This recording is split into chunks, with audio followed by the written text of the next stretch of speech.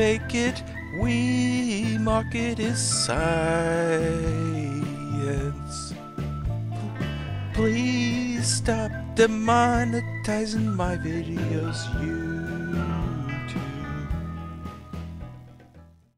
Hello everyone, this is Jeff of TAOFLEDERMAUS, the channel that studies high-speed aerodynamics.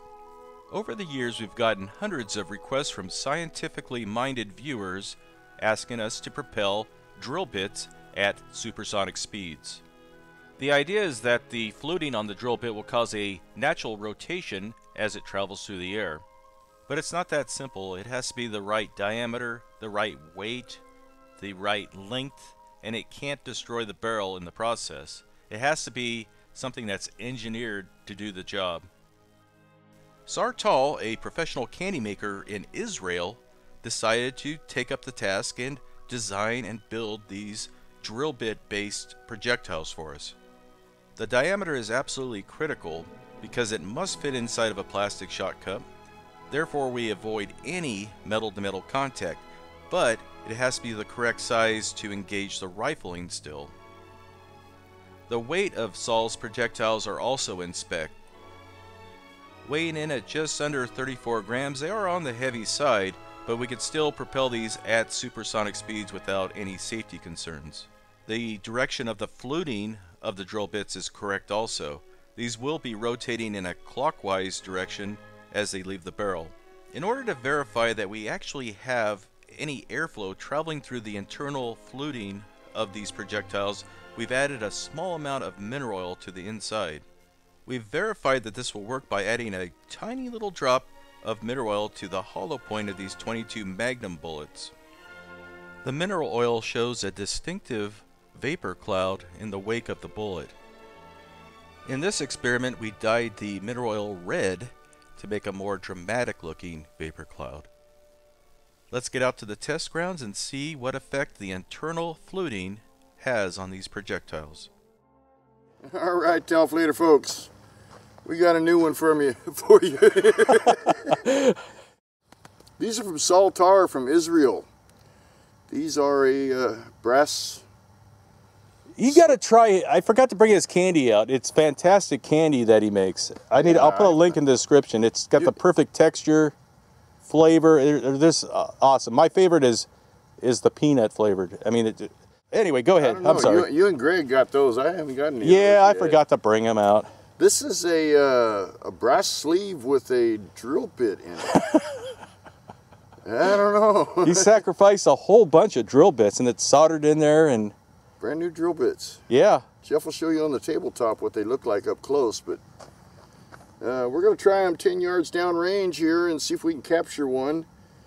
We've got a gallon jug of some blue juice, something, and a vest behind it. So we'll see if we can capture one of these. And yeah, they're going to need full rifling.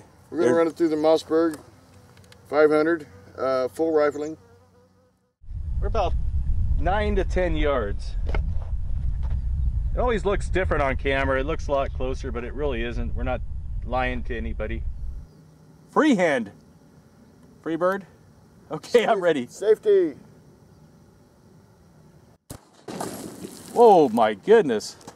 Man, that'll knock the pancakes right off your griddle. The vest went about 30 yards. Well, we were hoping to capture that one, but it eluded us and we couldn't find it.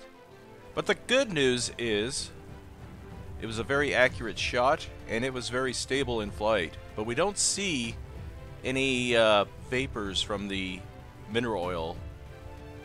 But so far it's looking really good. It looks like Saar got all the dimensions correct on these things. So let's continue on and see what else we can blast. Okay, let's see what it does to a brick. Good grief. Alright, I'll be the first to say that's a lot of damage.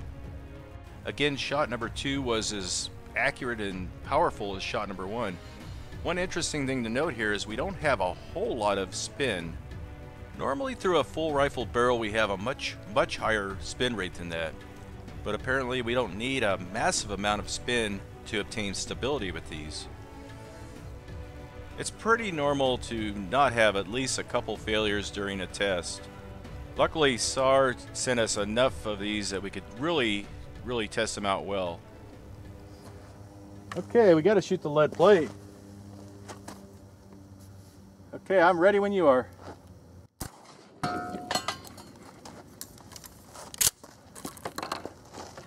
$11.40. Well, we now know what the velocity is. I didn't load these very hot. I wanted them just above the speed of sound when they left the barrel.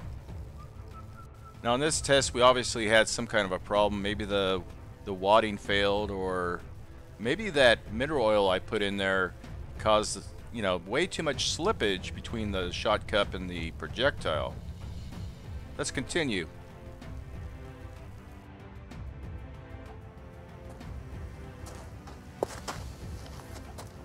How about a telephone? Does anyone know what that is anymore? Let's see if we can hit the telephone. I'm ready. All right, let's see if we can ring the phone.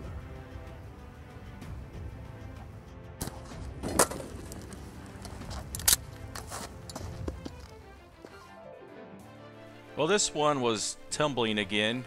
It was almost out of frame. We only saw a glimpse of it there, but it shot low, and again, another failure.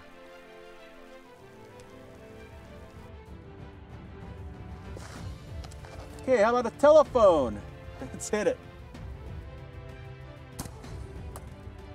We decided to give it another try. This time it was flying stable.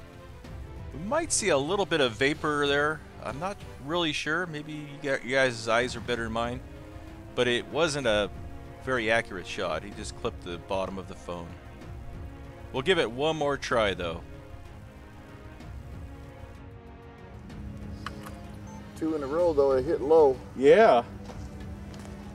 Those were very, maybe it's fouling up or something. I don't know. Okay, I'm ready. All right, here we go. That was low. I had my dot on the top of the keypad. Well, this one we can obviously see that the wadding failed. There's a big chunk of it stuck in the end of the projectile. Oddly, it hit almost in the same exact spot as the last shot though. But the telephone lives for another day. Tactical ballistic book. Okay, we're ready. Oh.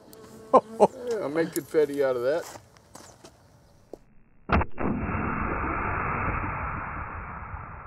We're obviously having some problems. Everything started out great at the beginning, so we're thinking maybe the barrel was getting fouled or oily or something like that. So we wiped out the barrel, gave it another try, and this time everything was working beautifully. But we don't see the vapor cloud. Moved it back to about 12 yards, 13 yards? About 12 yards. Okay. Better judging that than me. Remember, objects in the camera appear closer than they really are. It's not actually 3 inches away. AR 500 steel plate set at an angle for safety. Where are you going to be aiming? We're going for center mass. Okay, I'm ready. All right, here we go.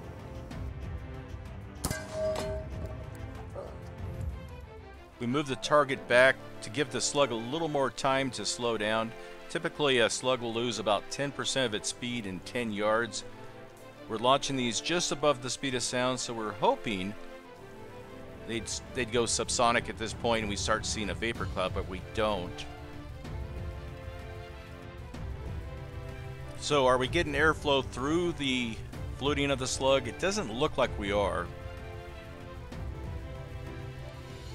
We'll definitely give the mineral oil another try, or maybe try a different type of oil. I'm not sure what will actually show up better than that. But it worked really well on the 22 Magnum. But anyway, I hope you enjoyed this video. We had a lot of fun making it. For the most part, the slugs worked very well. I wasn't sure what to expect, but Saar always seems to surprise me with his creations. As always, our Patreon supporters are our motivation. Thank you guys for supporting our channel. Okay. All right. It was like a half inch to the left a little bit. Yeah, my point aim was here. Okay. There we go. Get the shadow out of there. Point impactor's here. Not too bad. Yeah. Not bad, Saul. Cracked the brick we had standing up behind it. Yeah. And knocked the flex seal off the back. Yeah, that stuff is stuck on there pretty good. You can't really peel it off with your hands.